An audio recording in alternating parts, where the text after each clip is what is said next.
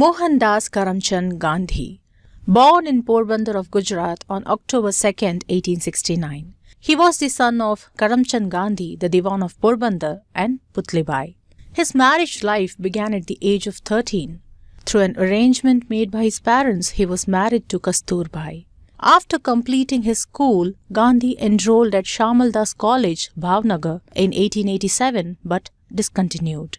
Later, he chose lawyer as his profession and joined the University College London and graduated in 1891. He was admitted to the Bar of England, after which he returned to Bombay and practiced law for a year. Then he went to South Africa to work for an Indian firm. This young barrister landed at Durban, a coastal city in eastern South Africa, in 1893 on a one-year contract to sort out the legal problems of a Gujarati merchant. His journey from Durban to Pretoria, another South African city, consisted of a series of racial humiliations. One among them was the infamous incident known to all. He was thrown out of a first-class train compartment by a white man for which he had bought a first-class ticket. This incident changed the course of Gandhi's life. On his arrival in Pretoria, he immediately convened a meeting of the Indians. He tried his best to arouse the Indians in Pretoria to a sense of their own dignity as human beings and persuade them to resist all types of racial disabilities. Gandhiji's political activities from 1894 to 1906 may be classified as moderate phase of struggle of the South African Indians. During this phase, his concentration was on petitioning and sending memorials to the South African legislatures, the Colonial Secretary in London, and the British Parliament. By setting up the Natal Indian Congress and starting a paper called Indian Opinion, he attempted to unite the different sections of Indians in South Africa and to give their demands wide publicity.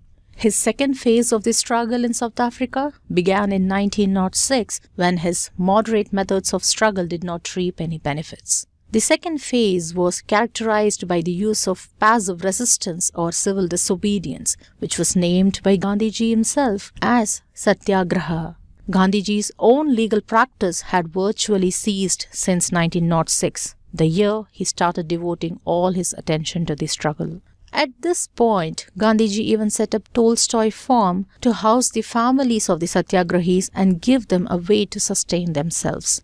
The non-violent civil disobedience succeeded in forcing the opponents to the negotiating table. At this moment, the blueprint for the Gandhian method of struggle evolved, and Gandhiji looked at his native land, India, which was dealing with its own struggle fighting the British. This paved the way for the South African experiment to be tried on a much wider scale on the Indian subcontinent. When Gandhiji came back to India in January 1915, his name was already well known to Indians, as a result of which he was warmly welcomed. On Gokhale's advice, he spent the year traveling around the country. The next year as well, he continued to maintain his distance from political affairs, including the Home Rule movement that was gathering momentum at this time. This did not mean that Gandhiji was going to remain politically idle. During the course of 1917 and early 1918, he involved in three significant struggles, one in Champaran in Bihar, the other two in Ahmedabad and Kheda in Gujarat. Champaran and Kheda involved the peasants, and the one in Ahmedabad involved industrial workers. These struggles helped him find the strengths and weaknesses of the masses in India. He also earned the respect and commitment of many political workers, especially the younger ones.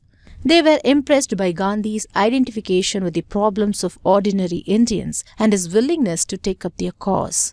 This reservoir of goodwill and experience encouraged Gandhiji to call for a nationwide protest against the unpopular legislation in February 1919. Gandhiji suggested the launch of Satyagraha against the famous Rowlatt Act. But the wrongdoings of the British in Jallianwala Bagh angered him, which led to the launch of another nationwide struggle on a much bigger scale than that of Rowlatt Satyagraha.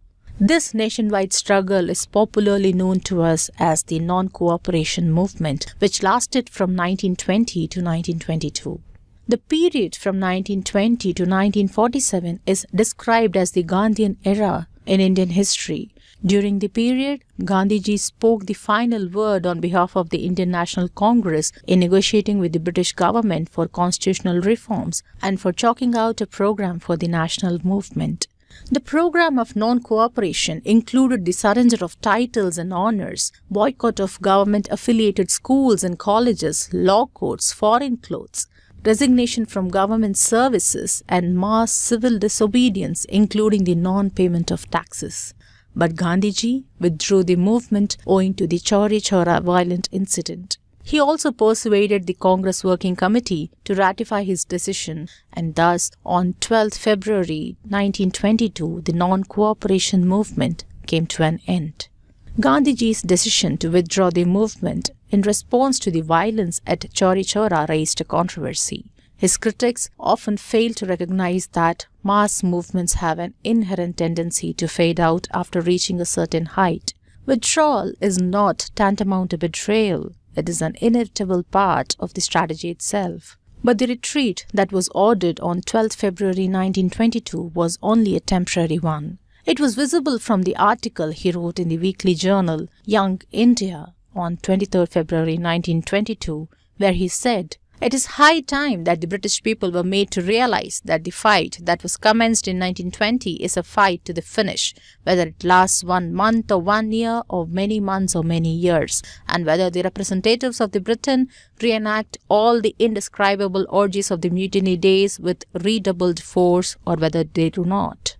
The next major event led by Gandhi is the civil disobedience movement. His ultimatum of 31st January 1930 to Lord Irwin, stating the minimum demands in the form of 2 points, had been ignored, and there was now only one way out: the civil disobedience.